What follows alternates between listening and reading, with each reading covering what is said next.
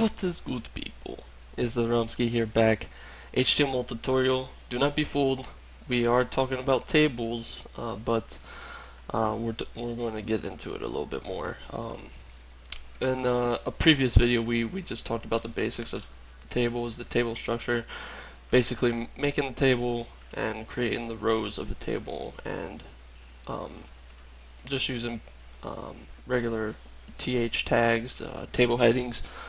But we are going to get into new tags that HTML5 provides us to, control the structure a little bit better of tables. So if you remember, this is what the HTML looked like for the the first table markup we made, just the basic tables. That's what we'll title it, basic tables.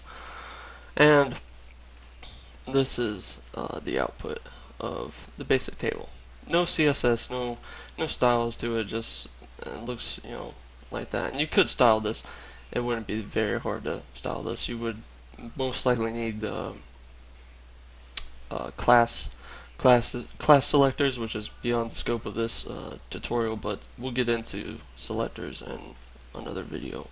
Anyways, that is the basic tables. Now let's move on to the advanced tables. If you watch my previous video, you'll notice that I introduced the link tag, which provides us with styles for our web page.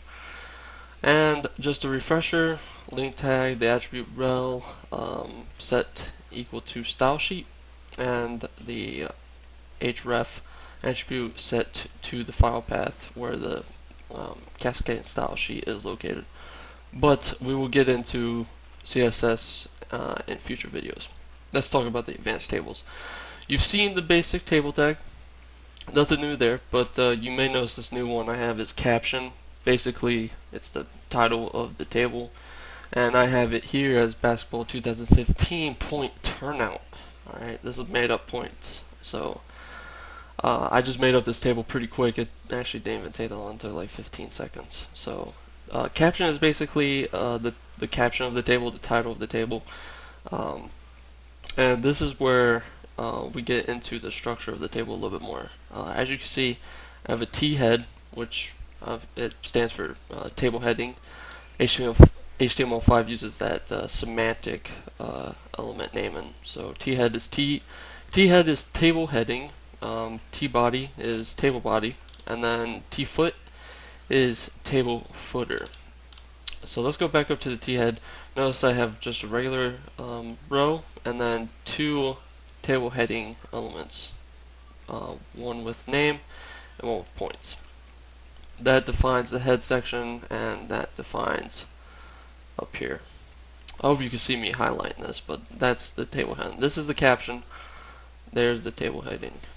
And you notice this is all styled, so don't worry about the styles. It's just to point out the elements a little bit better. But that's the thead. This is the caption. And when we get into the tbody, the actual data of the table, you have to remember the first column is for name, second column is for points, and you notice I have a name for the first data cell for each row, and then for the second column I have the points for each data cell. 5 rows, and you can see that right here. 5 rows. First column is for name, second column is for points. Now the last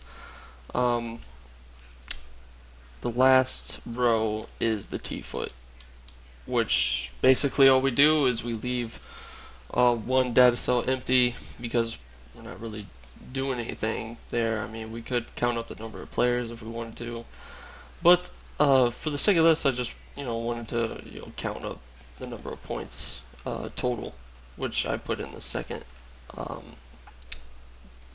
data cell. So, and you can see that right here in the tfoot. It's all the way over here. So yeah, that's pretty much it. That's all I really wanted to introduce in this video. Basically, what these HTML5 is all about, semantic naming of elements to make it, I don't know, easier. I guess it's pretty easy to understand. So it also allows you to to provide more structure to elements. So allows you to. It also allows you to style a lot easier when you're styling your tables or whatever you're styling. So that is it for this video, and thanks for watching. In the next HTML tutorial, what will we be doing? We will be discussing the iframe element, which provides for multimedia purposes. So we'll get into that in the next video. So thanks for watching. If you have any questions, comments, concerns, go ahead and drop a message, drop a comment, and yeah, we'll see you in the next video. Later!